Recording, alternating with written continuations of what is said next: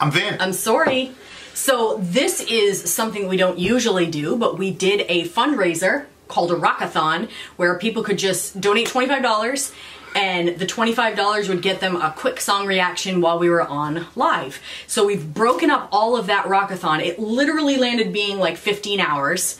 And we didn't even finish all of them. We're gonna come back and do some more. We did like 85 songs or something like that. So they're gonna be broken up and you'll see us progressively getting more tired. But this is one of the songs, so here we go. There you are. I'd like to.